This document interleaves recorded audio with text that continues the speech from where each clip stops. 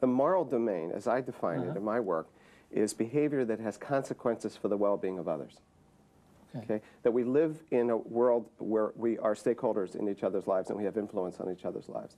And psychotherapy traditionally could assume that people had that, okay, and that maybe it was even too restrictive. And the job of the therapist was to liberate people to say, as Fritz Perls would put it, what do I want? What do I need? And not what should I do? When I was trained in the 70s, I was trained that if a client said should, you challenge them about that. Sure. Okay? That should represents an inauthentic approach to one's life.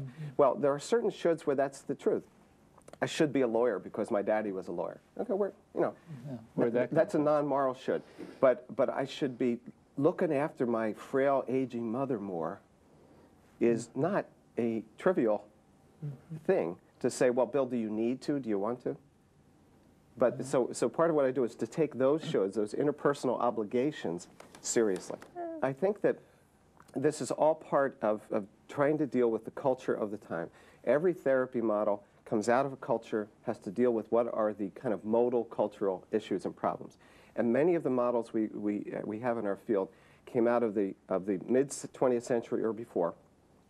And what they were attempting to do was to treat people in a way to liberate them from social conformity.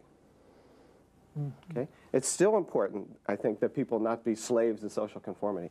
But now we have to start working the other side of this as well, and that is, what are my responsibilities to family, to friends, to community?